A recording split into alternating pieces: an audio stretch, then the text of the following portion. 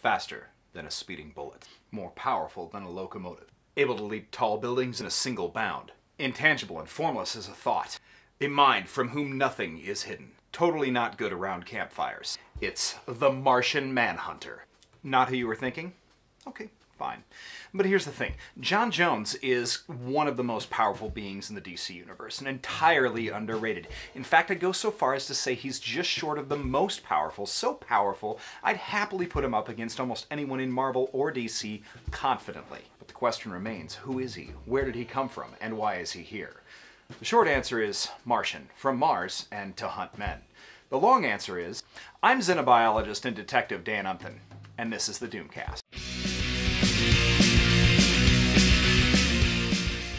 Introduced in Detective Comics 225 in 1955, J'onn J'onzz, the Martian Manhunter, is a Martian detective, beamed to Earth accidentally by an invention of Dr. Saul Erdel. The shock at his arrival killed Dr. Erdel, and the guilt that John felt and his inability to return to Mars made him resolve to remain on Earth and become a crime fighter. And fight crime he did, eventually as a founding member of the Justice League.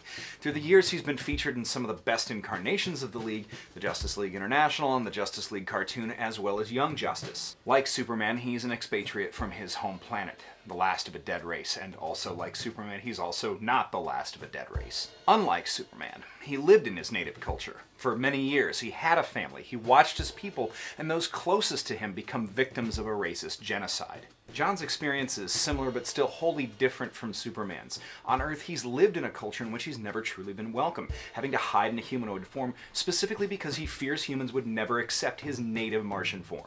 In similar fashion, when he initially came to Earth in his first appearance, he disguised himself as a white man. But as time went on, more writers felt that with his origin and his solitude combined with a black alter ego, made the character's solitude here a much more powerful statement on race. But overcoming overwhelming odds isn't the only thing that makes him the best. Is he really the best? Damn right he is. First, he's got strength and flight. So what? Superman has that. Okay, Superman has heat vision, sure, and John has his atomic vision. But Superman can read books. John can read minds.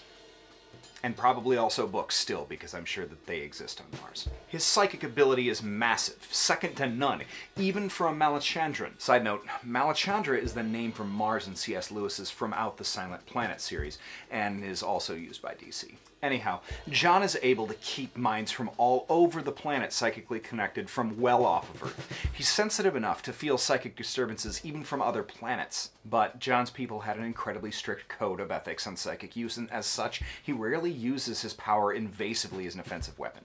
Because Martians considered unauthorized mental intrusion a crime worse than murder, the most grievous violation possible. More grievous than murder because murdering a Martian is an insanely hard thing to do, because Martians have total control over every molecule in their body.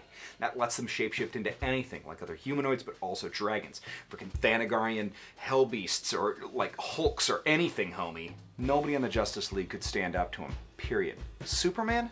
Please. He would smoke Superman like a Swisher Sweet blunt.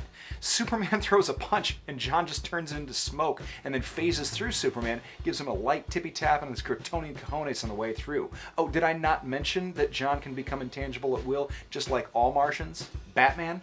Okay, he psychically projects himself into Batman's mind as Batman's dead parents.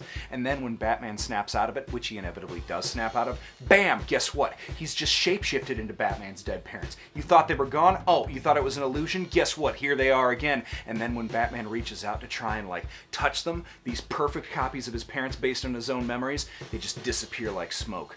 How bad would that fuck with Batman?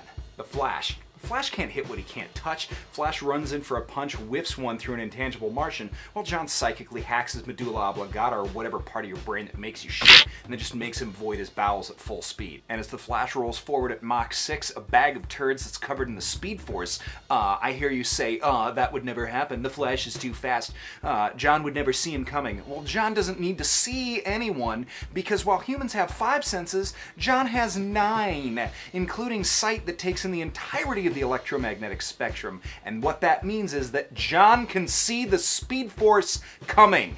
And that's probably 3 of the most powerful Leaguers. Name one single Avenger John doesn't mop the floor with in a no-holds-barred fight. The Hulk?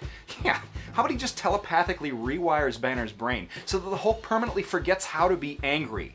Or just buries the Hulk in a psychic casket that grows stronger and stronger as he struggles against it, and to bury it deep inside of something that Banner would never actually think of? Damn, I don't know, should I just write comics or something? You cannot beat Martian Manhunter. He's a psychic, shape-shifting alien zombie ghost with laser vision.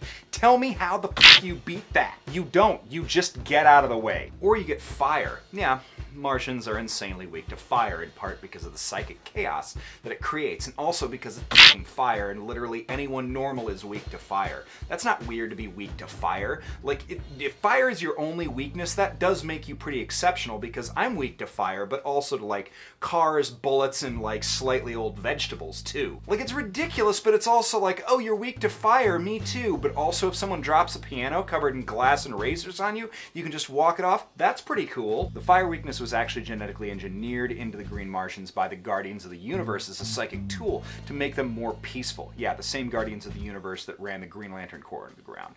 Anyway, the then warlike Green Martians actually needed to feel psychic pain, burning and suffering in order to get the rocks off and reproduce, which is kind of kinky. And while John has been straight up lit on fire and died only to be resurrected later, John has one other weakness, which is, well, cookies.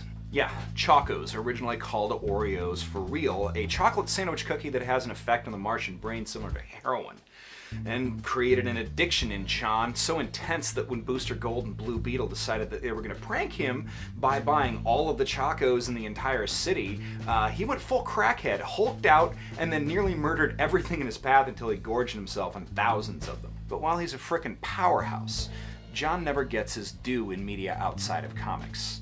Maybe not even in comics. In most cartoons, he's portrayed as being vastly more underpowered than he actually is.